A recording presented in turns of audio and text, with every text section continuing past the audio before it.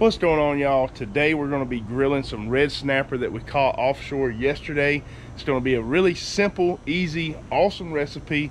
We'll go ahead and show it to y'all right now. To start with, we got our red snapper fillets, beautiful fillets right here, and we just cleaned these on the half shell, so we left the scales on the bottom, and that's going to make it to where we can grill it and not have to worry about our meat sticking to the grill, and it's going to turn out perfect. First thing we're going to do with this meat is prep a marinade, and it's real simple. All we're going to use is a Ziploc bag, some olive oil, and some Kinder's seafood blend. Awesome stuff. You can find it in just about any Walmart. Let's go ahead and prep that marinade. Put us a good amount of olive oil in there. Right, that should do. And we're going to go heavy with the seafood seasoning.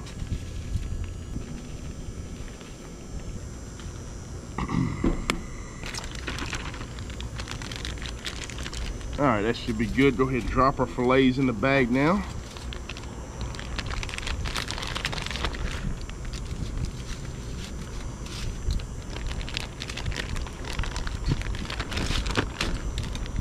Zip that bag up, get the air out of there, as much air as we can.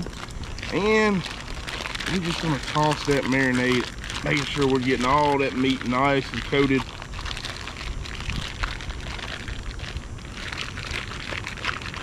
All right. Boom. All right, so now we got our meat in our marinade. All we're gonna do is put this in the fridge for a few hours. This is not something that y'all gotta do overnight, a couple of hours, and that seasoning is gonna penetrate in that meat perfectly. So that's all we're gonna do, put this in the fridge for a few hours, and we'll see y'all when we come back. All right, y'all, so we've just pulled our meat off the marinade. It's been marinating for about 3 hours or so. We got the grill set up now, and we're sitting about 450 degrees. All we're gonna do is set up our charcoal grill, push all the coals to one side, get them firing hot, open up the bottom louvers, and turn your top 3/4 of the way open, and that's gonna get you somewhere between 400 and 500 degrees. But this fish is ready to go on, y'all. So the first thing we're gonna do is lay the meat side down right over the top of those coals, and we want to leave that for about, I don't know, 3 minutes or so, just trying to lock in some of that flavor and sear the top side of that meat. It's been on for about 3 minutes. Let's get 2 spatulas in there to make sure we get all the meat that we can get off that grill, and we're gonna move it off to the side. Bam. And we're gonna put on this other piece of snapper we got right here. Right. Yeah.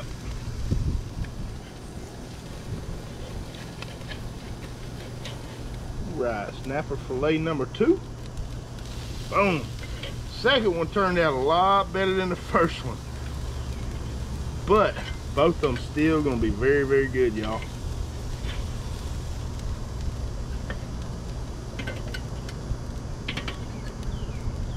All right, so the next thing we're gonna do is take that same Kinder's seafood blend, and we're just gonna make sure that we got a lot of seasoning coated right over the top of it.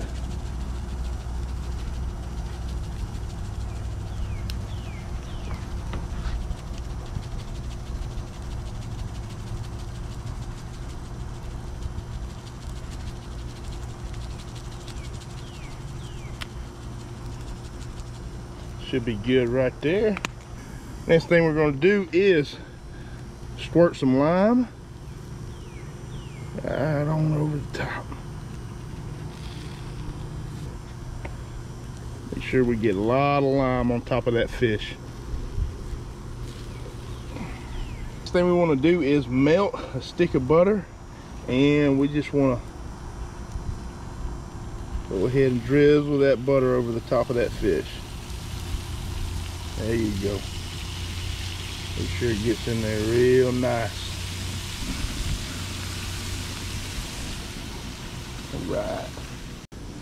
All right, the next step is to take oranges and lime. We're gonna lay it over the top of the fish, let it go for about 12 minutes, and we'll be good to go.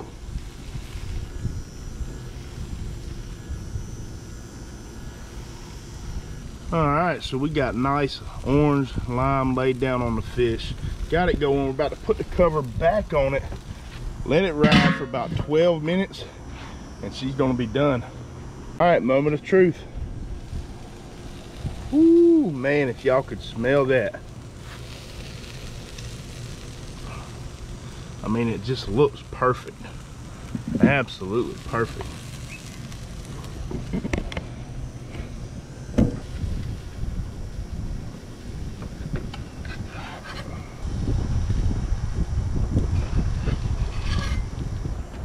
All right, y'all, that's it. We're about to get ready to eat. I hope y'all enjoyed this recipe. I promise y'all, if y'all try this, you will not be disappointed.